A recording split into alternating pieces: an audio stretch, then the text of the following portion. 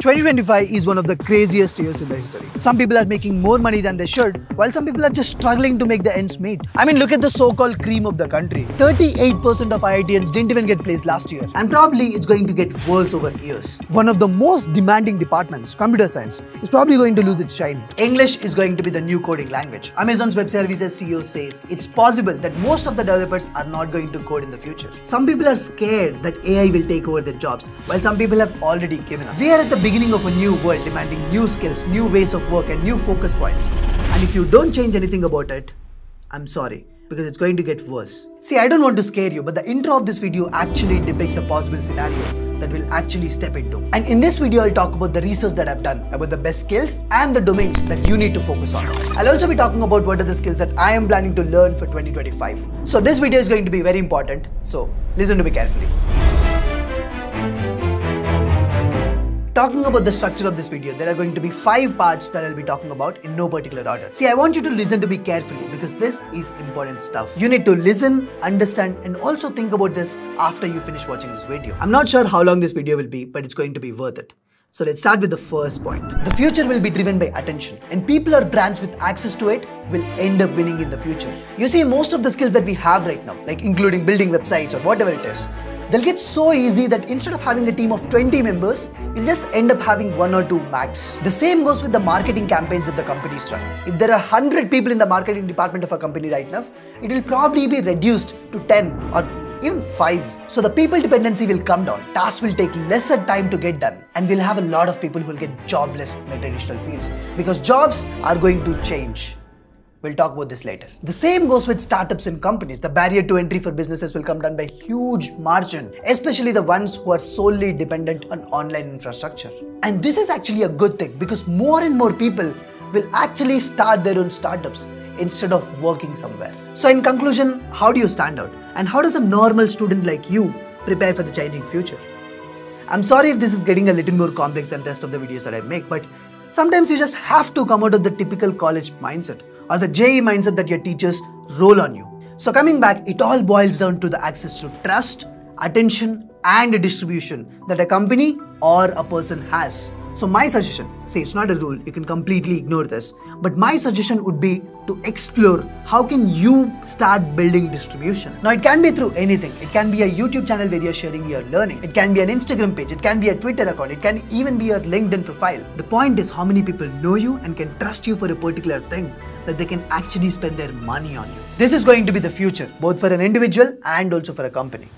I mean, just look at how many companies suddenly got so active on social media. They now have full-fledged content teams or have multiple agencies to create content for them. Brands are literally paying lakhs and lakhs of rupees to these agencies just to create like Instagram reels for them. That's just insane, man. So this is my suggestion to most of you. Start learning how to write content, how to research content, how to state your opinions online. And the more efficient way to build this online distribution is to probably end up making these videos. Because it doesn't matter if you're a student, teacher, engineer or even an entrepreneur. Making videos and building distribution is going to be the single best decision that you'll take in your life. Now you might be like, oh Tharun, making videos is not for everyone. No, I don't agree to it. Like any other skill, content writing, content research, speaking to the camera, editing these videos, choosing the right title and thumbnail for the video, making those thumbnails and even doing the SEO for a video. All these are skills. And skills can be learned. It will take you somewhere between 8 months to 1 year to learn all these skills together. But if you are going to concentrate on one specific skill, it will just take you 3 or 4 months to learn to a pro level. See, the demand for these skills is so high, but the supply isn't much. And this is going to be the best time to learn all these skills. Because in the worst possible case, you can at least make some side income while you're still a student. But if it actually works out well, then you'll end up making lakhs and lakhs of rupees for the small videos that you'll create for brands. So in conclusion, start putting your feet into the world of creator economy. You'll thank yourself later. And now let's talk about the elephant in the room, AI. A lot of people who talk about, oh, you should learn AI and all this stuff, they don't even know what they're talking about. They are just copy pasting anything and everything. But here's everything that you need to know in simple words. Like this entire AI thing, it can be divided into 3 major parts based upon the impact that it has on people. The first one is a very niche market where there are AI ML experts trying to build new algorithms. But the number of people here, or let's say the jobs which are created here, are like just limited to people who are in tech. And also companies require people who have years and years of experience in tech Plus, you also need to be good at maths. So this is only limited to people who are really passionate to make an impact in like the world using tech.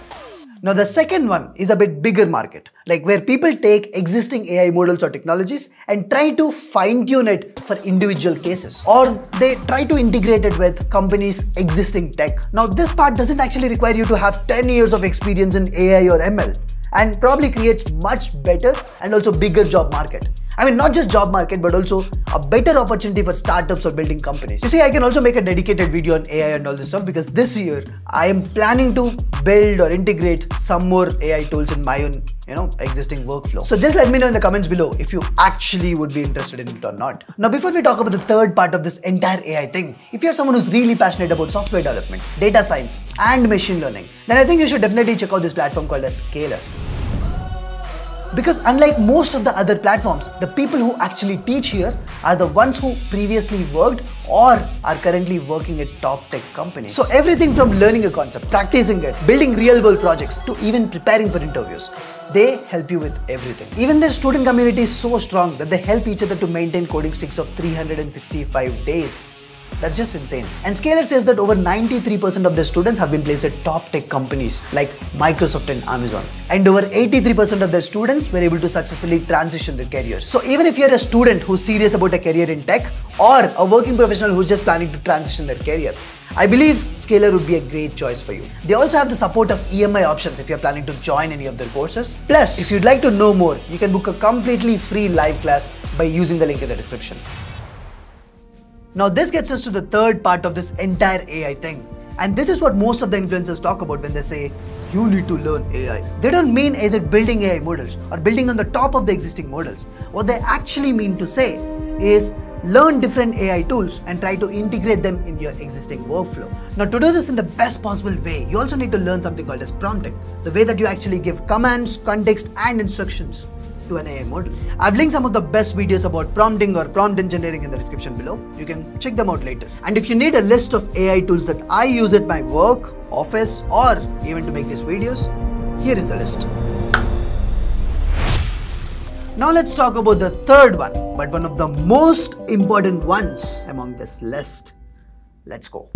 The future will be shaped by startups, agencies, and small businesses. Now, some of these will be one-person companies, but most of these will be a small group of people coming together to build something on their own. But even in the current scenario, if you look at the surroundings around you, most of the people who make a lot of money are usually the people who understand business and can execute things much faster than the competition. Basically, where's the demand? How do I increase the demand? How do I increase the supply? How do I sell? What will be the pricing strategy? How do I negotiate? How to build a team and scale the team? See, all these things are even important right now, but with the impact of AI, with the ease of creating products and the infrastructure to sell them, the next 10 years are going to be huge for entrepreneurship. And people who understand business are going to win like crazy. See, just as an example, even right now, if you're running like a creative agency in India, and if you have Indian-based clients, you get paid much lesser when compared to if you have clients in US. The same goes with having companies as clients versus having individuals as clients. It's simple logic, but people just don't take the first step to do it. And it's most probably because they're just scared to do it. I've compiled some of the best videos about business in the document below, so you can just click on it and watch them later. See, this is very important. You can be a student, creator, engineer, or even a doctor. Having some kind of business knowledge is very, very important and is going to be more important in the future. The videos that I've compiled in the description below will take you almost 20 hours to finish them, but will add a lot of value to your life. So thank me later, thank me in the comments, thank me everywhere, be thankful. Let's go to the next one. So now that we are done with the 3 domains, let's talk about 2 core skills which are going to be very important, because after this I'll be talking about the skills that I am planning to learn. But again, coming back, the first core skill, the ability to learn things faster. Because the world will move so fast in the coming future that only the people who can learn, adapt, and apply things at extremely faster rates will end up making a lot of money in the future. But just remember this, you get good at learning things by actually learning more and more things, not by just reading how to learn things faster. And that's exactly what we do in the mentorship program in the Quantum Project as well, because we make people learn things so that they can learn other things much faster. So now moving on, did you ever think about like how much time do you spend on your phone every day? Or did you just think about how much time can you actually sit and work without getting distracted at all? Because there's a study conducted last year which said the attention span of human beings, it came down by 50% in the last 8 years. And it actually came down by 70%. In fact, more than 70% in the last 15 to 20 years. And going forward, this will get to absolute worst. So I believe the ability to sit and work for extended periods of time is going to be one of the core skills which is going to be very, very important for humans. So these are the list of 5 things that I want you to focus on this year. But now let's talk about the things that I am planning to learn this year. The first one is the skill of executing faster. See, most of the things that I do in my life are like just perfect. But I take a lot of time to do them. But this year, I want to learn, I want to master the skill of executing everything faster. The second one is my English. I need to get much better at it than whatever I'm right now. I think I'm currently at like 5 on 10 or 6 on 10. But there's a lot of scope for improvement. And probably I'll take 1 or 2 years to master it. But yeah, I'll also plan to make a video about it later. The third thing is the use of AI. See, until now, I did not use a lot of AI tools in my workflow because until now, they're not as good. But I think finally we are at a place where these AI tools have become so good. And I think I should definitely start using a lot more AI tools in my workflow. And the last but not the least, I need to focus on my food and fitness. I've just completely ignored it last year. But I think this year I have to take care of it. So these are the 4 things that I'm planning to get good at this year. So that is it. I think I spoke about most of the things that I wanted to. And also, we have started a behind the scenes channel to talk more about how do I make these videos, how do I shoot, how do I record, how does the team edit that, how do I edit them, so all of those things. You can find even this link in the description. So with that being said, I wish you all the best. Just let me know in the comments below about what are the skills that you are planning to learn this year. I'll see you again. I hope this video was useful, kind of different from what we usually do, but yeah. Anyways, chalo, bye bye, see you, let's go.